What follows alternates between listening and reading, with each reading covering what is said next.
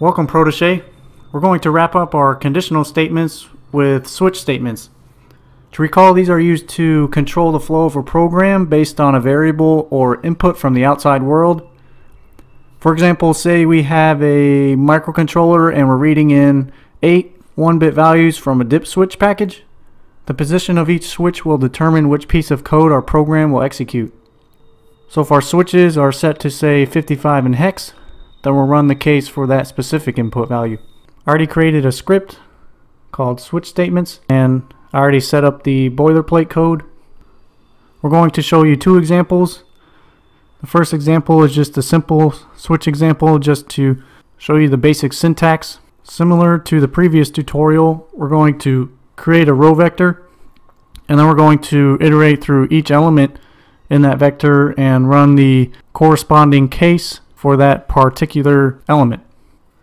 First, I'm going to create a variable x and set that equal to 0, and then we can set up our switch statement to read in that x value and then run the case based on that input value.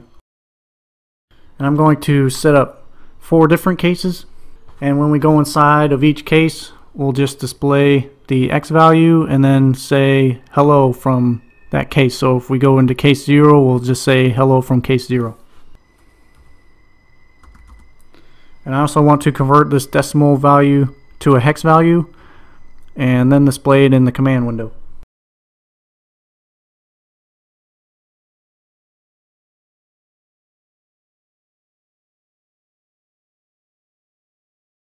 This function dec2hex returns a character for us, so we don't have to pass y into a num2 string function that we did in the previous tutorials.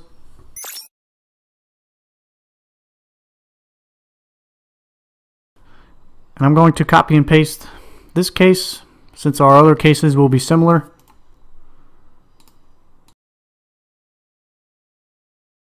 And then just change the number of the case and part of the string. And like I always say, don't forget to add the end to your end of your switch statement. Okay, this is complete, so let's go ahead and run that.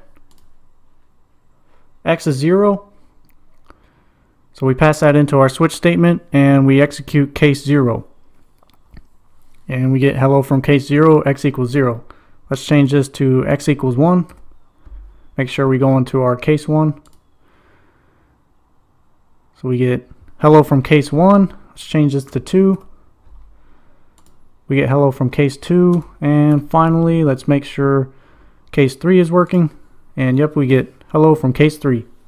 That's it for our simple example. So let's move down to our row vector example.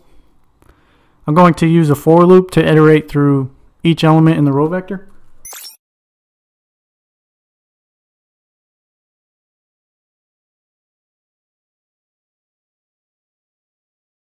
And then pass in m of I into our switch statement. For example, we start at I equals 1, we'll index into element m of 1, and then we'll run the corresponding cases for that. I also need to actually create this row vector.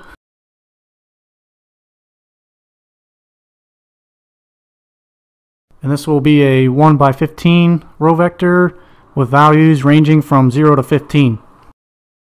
And since we have 16 possible values that our element can be, we need to create 16 different cases to be able to handle each input.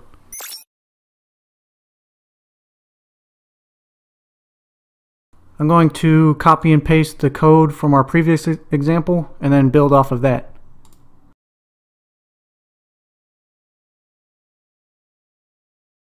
And before I copy and paste this 3 more times, I'm going to change this because we have to pass in m of I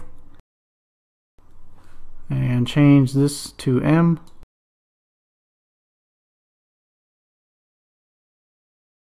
Now I'm going to copy and paste this and paste it 3 more times to create our 16 case statements.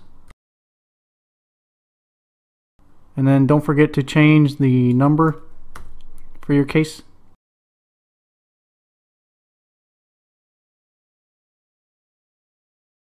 Okay, we have our 16 case statements set up, and don't forget to add your ending statements. I'm going to comment this simple example out first. And now let's run the code. Oops, I forgot to change the string here. Let me do that real quick.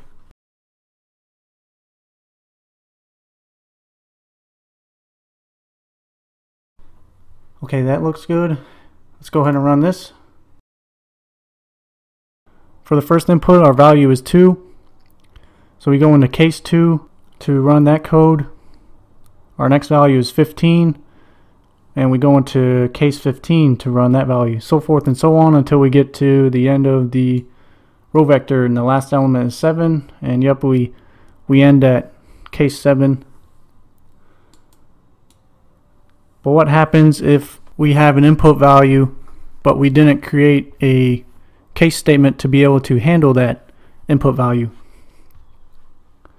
And to show you that example, I'm just going to change our range,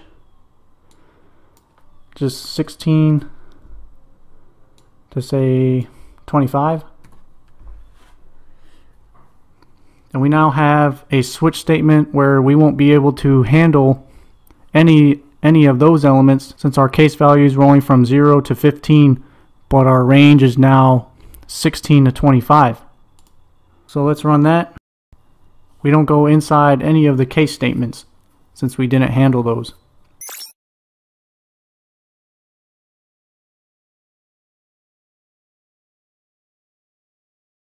So you have to be careful and make sure you have a case statement for every possible input value that you could potentially see. For a quick recap,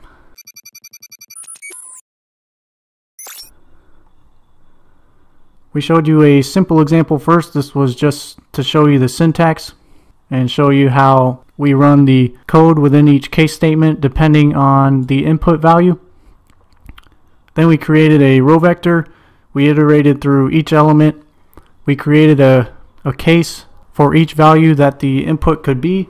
At first we had our range from 0 to 15, so we created 16 case statements, and then we changed our row vector to be in the range from 16 to 25, which we didn't create cases for, so we did not get any input out on the screen. That's it for this tutorial. Thank you for watching. Please subscribe below or leave a question or comment.